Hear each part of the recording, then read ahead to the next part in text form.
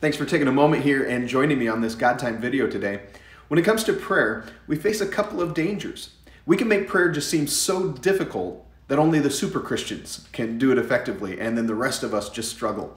And sometimes we end up telling stories about saints who spent hours on their knees praying, and it really just ends up discouraging us because we're busy. We're tired. The kids are wearing us out. Our job is a hassle, and life just seems like a burden. And so it's easy to get intimidated about prayer. Or we can go to the opposite extreme and make prayer just seem like texting a buddy to meet you for dinner and a movie. Now that has the advantage of making you want to pray, but you can end up with a superficial view of prayer. And I think we would do a whole lot better if we would think of prayer as a gift from God that enables us to stay connected with Him and then grow deeper in our knowledge of Him. We're going to be in James chapter 5 this week, looking at verses 13 through 18, and it has a lot to say about prayer. And I want us today to look at just verse 16 in James chapter 5.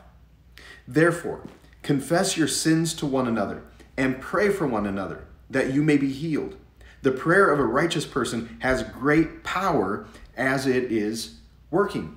Now, we don't think about this verse very often because we don't know what to do with it. On one level, it's really difficult to understand. In this verse, though, James gives us a three-part pattern to follow. First, we confess to one another, then we pray for one another, and then we're healed. But it's hard to understand why we have to confess to each other. Why does this matter? Well, sin ends up isolating us. Confession brings us together. Sin destroys unity, and confession repairs that. Sin makes us sick. Confession leads to healing.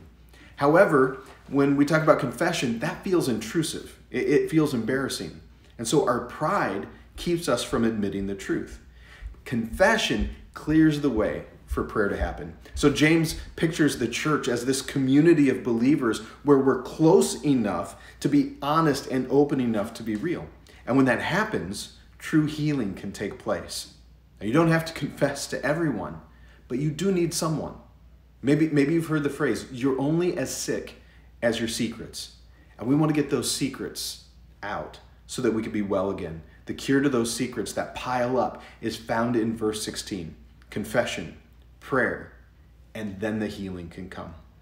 Thanks again for joining me here today. God bless you.